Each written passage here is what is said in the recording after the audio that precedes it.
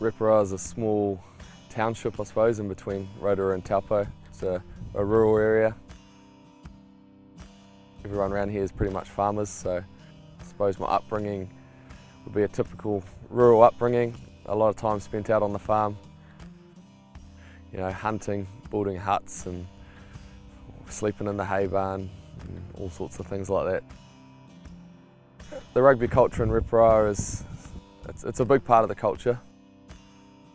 My dad was the one who took me down to the Reparoa Rugby Club, and he was my first coach along with one of his good mates, and I was playing alongside his son.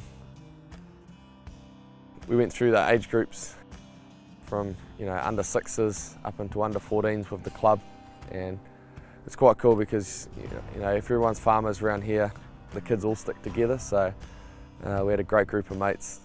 You know, we played what we thought was good footy, and we really enjoyed it.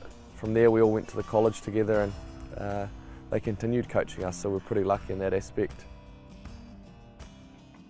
A lot of those guys who I played rugby with, you know, from 5 or 6 years old right up until I left school, are still my best mates today. And you know, we've got a real good group of mates, and we make an effort to keep in touch.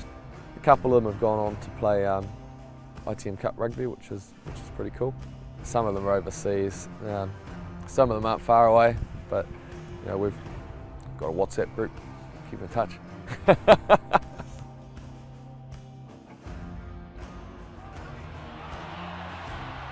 Offloads beautifully to Aaron Smith. Kane's got it! He's got it! All my life I've seen my dad work pretty hard, and you know, he's achieved everything he has off his own back and by working hard, and you know, my mum's been the same. So I suppose growing up and seeing that, it sort of rubs off on you and sticks a little bit. You know, I've always tried to work hard at whatever I do and give it my best shot, and you know, at the same time try and enjoy it, and all of that has, you know, created a bit of a recipe to help me out with my rugby, I suppose.